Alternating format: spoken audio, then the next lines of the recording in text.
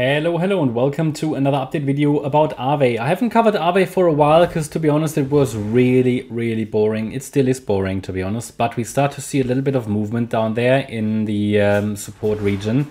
So the price dipped into the, let's say, target or support region for this fourth wave that you see on the chart, highlighted here in yellow. Price dipped into the region between the 50% retracement and the 38.2 retracement. We are dealing with a situation where, well, Aave is probably moving in a diagonal.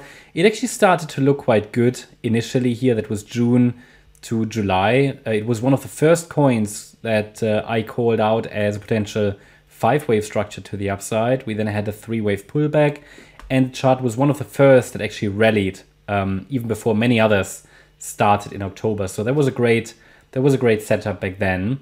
The price rallied in a third wave, but became increasingly choppy. Reached my target, however, at $119. You might remember that. And from here, we started to see that dip. And yeah, what can I say? Typical corrective structure, just extremely boring. What I normally watch out for when we have these corrections is I'm adding a trend channel, or in this case, I could have added also the lower boundary line, because it's looking a little bit like a descending wedge, which now might have broken to the upside. And typically when we talk about a wedge breakout, we want to have a little bit of volume. Well, there isn't really much volume there, okay? Also, we want to see a little bit of action. There isn't much there. But typically the first target of a wedge breakout is the beginning of the wedge, which was up here around the $119 level. That's essentially where I'd like it to go next.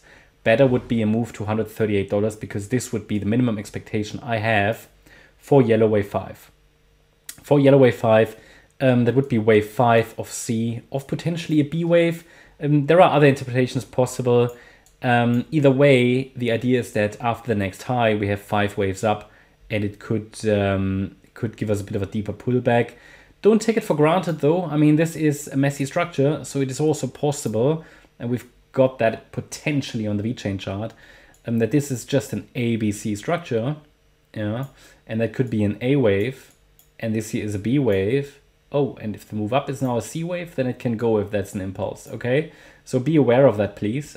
That's why we have these zones, and if anybody wants to get a position, you know, these are the areas to at least look for an entry. I would never tell you to buy or anything, you know, that is a personal decision. Depends on if you are a breakout trader, pullback trader, and what is your risk appetite, risk profile, all sorts of stuff, time commitment and everything.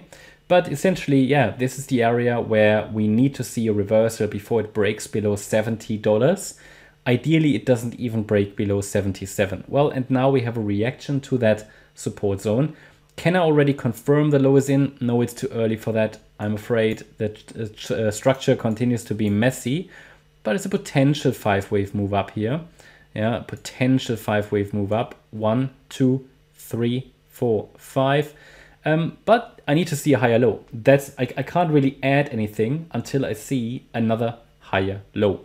That's important. I can see the potential of an inverse head and shoulders. Let's say it stretches a little higher, higher low, and then we have here an inverse head and shoulders, and it could break out. Okay, and essentially from an Elliott wave point of view, the first move up would be a wave 1, and the move down would be a wave 2, and then we talk about a third wave. That's the inverse head and shoulders breakout, then a 4 and a 5. That's sort of what I'm watching here on this chart. Until then, until we get a breakout. By the way, that resistance level I mentioned is at 95.50. That is the level it needs to go above. I'm not telling you we have to get a pullback before breaking above that resistance level, but it's possible. And then it would form a nice inverse head and shoulders pattern. That's my update about Aave. Hope you liked the update. If you did, please hit the like button, leave a comment and subscribe. And if you really like the content, then please check out the channel membership. Also, make sure that you follow us on Instagram and Twitter for additional content. Thanks a lot for watching. Bye-bye.